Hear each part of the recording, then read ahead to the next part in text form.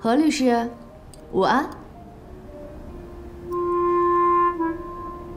你怎么知道我在这儿？我不知道，我只是平时喜欢来这喝点东西。既然大家这么有缘，那就拼个桌吧。谢谢，麻烦来瓶香槟。啊，您稍等。采访的事情，咱们再另约吧。我不喜欢在工作的时候被不相关的人打扰。陈小姐，我不知道是在什么地方产生了误会，让你觉得我们之间有可能。我现在可以明确地告诉你，我对你没有一点好感，所以希望你以后不要再出现我面前，以免产生不必要的误会。服务员买单。先生，这边请。见过这么不解风情的人吗？这人不一直都这样吗？冷漠毒舌，高高在上。真不知道你看上他什么了？帅呀！光长得帅有什么用啊？谈恋爱最重要的是看这个男人是不是尊重你、关心你、理解你。长得好看有用吗？照你这么说的话，最符合条件的，也就只有江胜豪了。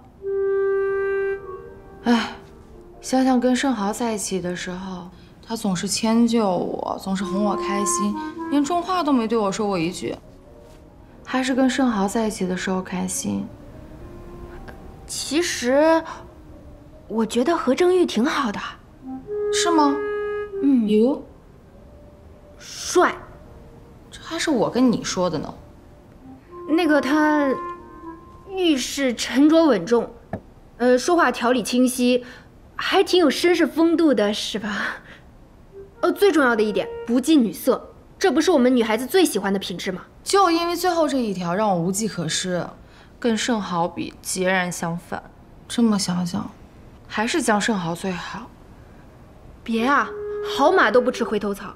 咱们现在是新时代女性，遇到一点挫折就放弃，算怎么回事啊？这样吧，我帮你追他，我一定能帮你追到何正玉。真的？我尽力，但是你一定要答应我，千万不要再去找江盛豪。放心，只要能追到何正玉，10个江盛豪我都不放在眼里。服务员，化妆间在哪儿啊？啊，您这边请。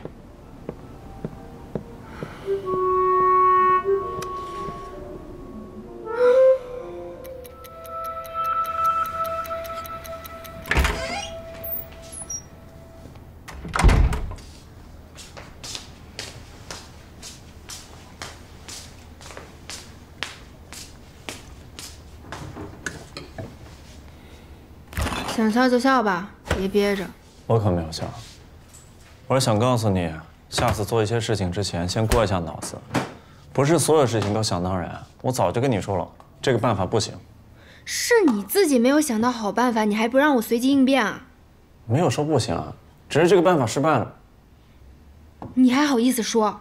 不是你这个人怎么这么烦人呢？我就是想问一下，到底怎么样才能追到你这种人？只有一种办法。什么办法？做梦。何正玉，我说真的，陈可辛今天可是说了，他要是追不到你，他就回去找江胜豪了。那你让我怎么办？我只能更新2021年何正玉的记忆，我又没有办法让2021年的何正玉更新我的记忆。但是我有你这个外挂呀，你只需要告诉我一些你平时的喜好，然后我再对陈可辛对症下药，一起讨4个月前的何正玉欢心，不就行了？陈佳兰，男女之间最重要的是感觉、化学反应、荷尔蒙。你说的这种更加适合于相亲。我又不是要你跟他谈恋爱，我需要陈可辛把兴趣放到4个月前的何正玉身上，等我们救回吉荣，一切就回到正轨了。